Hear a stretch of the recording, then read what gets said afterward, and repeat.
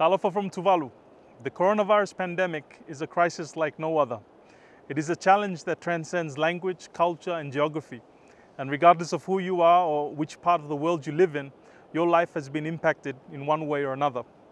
One thing is certain is that we cannot overcome this virus without cooperation. We need to coordinate our responses more effectively. We need to be able to share critical information more freely. And we need to be able to facilitate the movement of humanitarian supplies and personnel to countries that need them.